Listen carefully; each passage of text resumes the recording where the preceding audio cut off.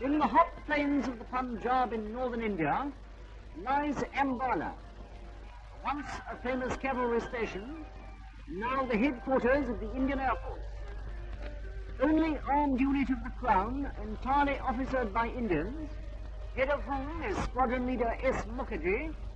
The Indian Air Force was founded in 1933. But a year or so earlier, the best of hundreds of keen young men who offered their services were sent to Cranwell in England, one of the finest air training academies in the world. And how well they acquitted themselves can be judged from the formation flight which is about to set off into the skies.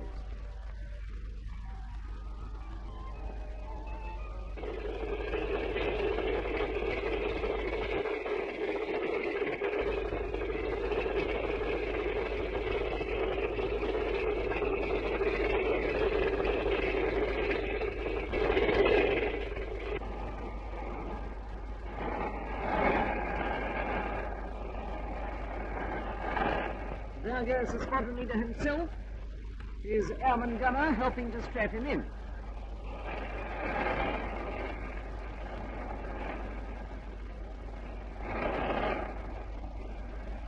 The squadron consists of 12 planes divided into 3 flights of 4 machines each. Yes, I know you can only see 3, but our cameraman hasn't yet grown wings and had to sit in the 4th. The V-shaped formation ahead is called a Vic. The straight and narrow down there is line abreast, and the French word for a ladder, échelon, is used for this one. These formations are the Air Force's equivalent to the Army's drill. Drill done at 1.5 miles a minute, which enables the pilots to gain perfect control of their machine. Pitch is inspected daily by the airman on duty, and in wartime, gas masks form a prominent part of it. Comfort in the IAF barracks is well looked after, the canteen being particularly popular, while next door is the airman's mess, in which meals are served on crockery bearing the royal cipher.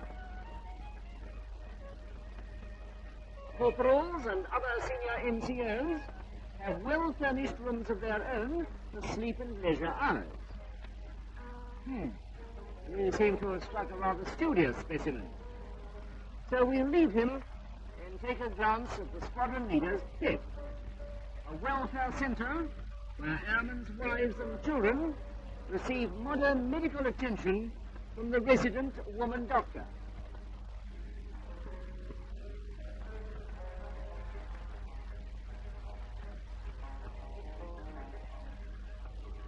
The tiny umbrella at the top of a parachute pulls the main body of it open when the descending pilot is at a safe distance from his machine.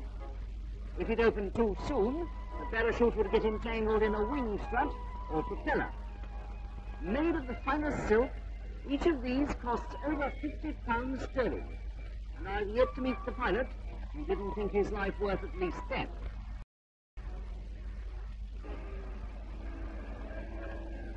And that is how supplies are landed and lives are saved.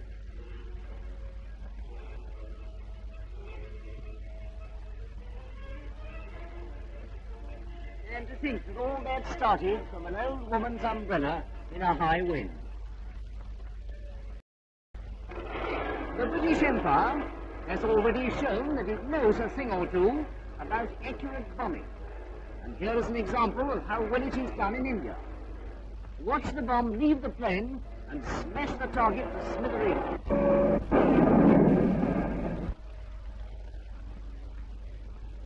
When wireless communication is impossible or undesirable, a large letter M for message is spread out on the ground. The plane swoops down, hooks up the bag with instructions, and zooms off again into the sky. This one may well have gone off to take yet another of the thousands of photographs, which, when joined together, form perfect maps, marking the positions of every building and landmark of importance. Just such photographic maps as the RAF took of Germany in the early days of this war. which have since rendered possible their deadly accurate bombing of aerodromes and armament factories.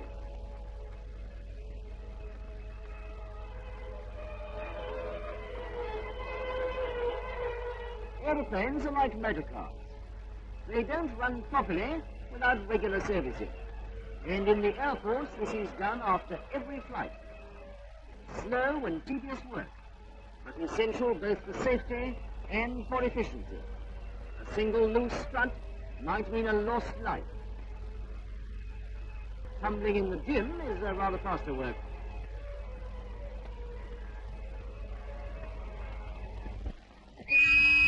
And another popular way of keeping fit is hockey, at which India leads the world. Across the way in the officers' swimming pool, a beauty and, shall I say, the beast, rival each other as splash makers. While the radio attracts a crowd to the mess 2 or 3 times a day to listen to the news. Officers, one of whom, to my knowledge, has already lost a son in this war.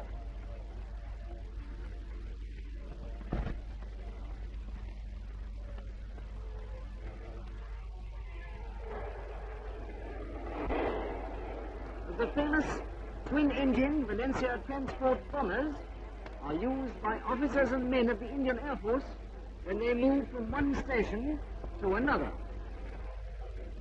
These aerial troop trains form a fast and convenient means of getting about.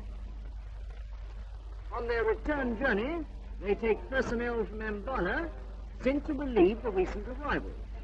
Every ounce, men and baggage, being weighed before it is allowed on board. Au revoir, chaps.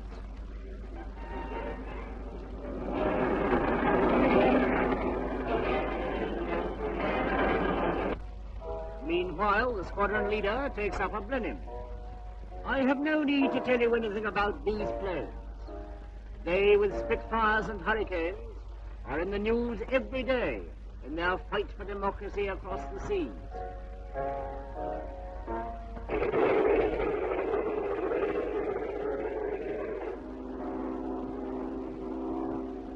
They are fast indeed, taking off at 120 miles an hour and cruising at over 4 miles a minute. It is fighters like these that the rapidly growing Indian Air Force needs. They look beautiful, but Germany has discovered what deadliness lies behind their sleek and lovely lines. It is for fighters that money is required today. Fighters for the eager young men who are being trained in their hundreds to fly in this country's defense. This is how the RAF brought down Heinkels and Messerschmitts in Norway and Belgium and France.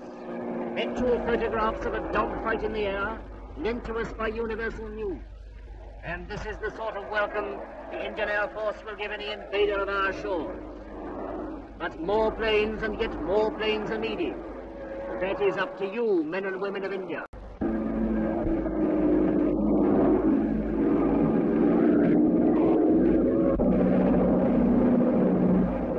10,000 lads have already volunteered to officer and man the Indian Air Force, if it need be to fight as gallantly as these of the RAF. Filmed by British Movertone News as they defend a convoy of ships attacked by Nazi planes. Many such squadrons are needed now for the defense of India. But that, I repeat, lies wholly in your hands.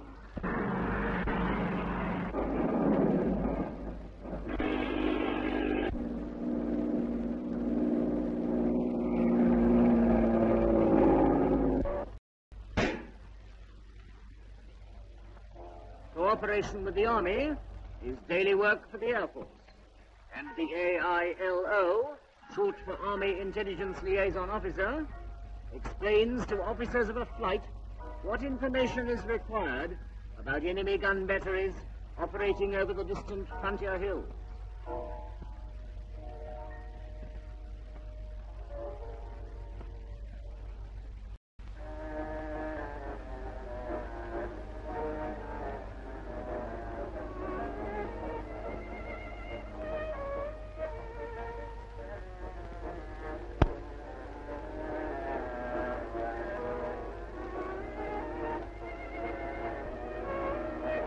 have seen something of the life and methods, the practice flights and invaluable photographic work of only a single flight of the Indian Air Force.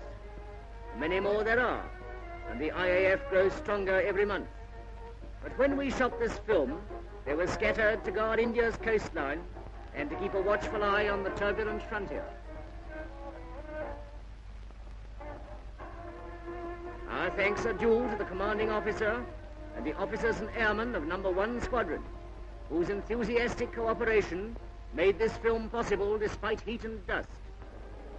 We who made it dedicate this brief pictorial record to the rapid increase of the Indian Air Force, so that all may go to sleep, assured that as night falls and hangar doors close, the planes of Hindustan will so grow in numbers as to cast a protective shadow over the whole of this vast land and serve as an invincible bulwark in the defense of India.